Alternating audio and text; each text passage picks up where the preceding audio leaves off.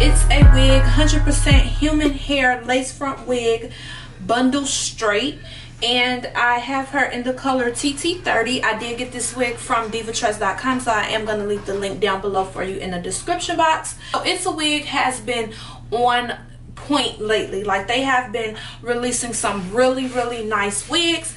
I just reviewed one of their other straight wigs. I am going to leave it down below because I can't remember the name. I think it's Lace Gala, and I have worn that wig until the wheels have fell off. Okay, I freaking love that wig. I want to order it in another color, but I decided to give this one a try, and I'm in love with this one as well. Now, it says on here that it is 100% human hair premium mix. I did straighten this unit with my flat irons, and I had it on 300 degrees Fahrenheit. The hair has not frizzed up. It hasn't done anything but straighten out, which is what I wanted to do. As you can see up top, this unit lays super duper flat. I didn't add any heat to the top of this wig. All I did was add my finishing powder to the part, and that was it. Now, I will say that this is not the best part. I have seen them do much better. That will probably be my only con when it comes to this unit, is that the parting space is really thin, but it kind of doesn't bother me because, as you can see from a distance, it does look realistic. So, I mean, it will be totally up to you. If you want to tweeze some of the hairs out of the part to open it up, then you do have that option. But if not, again, far back, it doesn't look bad. To me, it doesn't look bad. I guess it just looks bad when you first look at it and it doesn't have the powder in there, but I mean, as I'm looking at it now on camera, it looks pretty decent. As far as the length, I am 5'8". It stops under my breast, so I would say it's about 18 inches.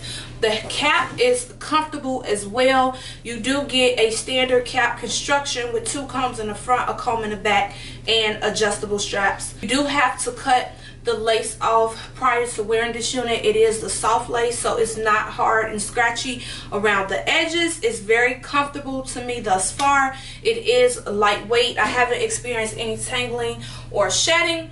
I don't have anything negative to say about this unit, you guys. I freaking love it, especially this color. One thing I always do is when my wigs do start to get like frizzy at the ends, I just cut it and keep cutting it and cut it and cut it, and so eventually this will probably be a bob on me, which will be really cute as well. So that is one little thing that you can, you know, do when your wigs start to look kind of raggedy. Don't walk around with those frizzy ends and, you know, the hair is puffy at the end. Try to straighten it with a flat iron, and if it doesn't straighten, then go ahead and just cut it until you can't cut it anymore, but don't just trash it right away. Experience any tangling or shedding straight out of the package. As you can see, I can run my hands directly through this. The hair is a silky texture. I did spray some of my dry shampoo on it just so it won't look so shiny, because again, it is a silky textured wig and it is bone straight for the most part. as you can see. So get you some dry shampoo if you decide to get this color.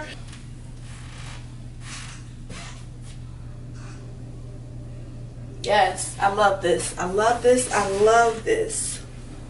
So I am most definitely recommending this wig to you guys. I am going to leave the link down below to divatress.com so that you can check it out. If you have questions, go ahead and leave those down below in the comment section for me, and I will talk to you guys later on my next video. Bye.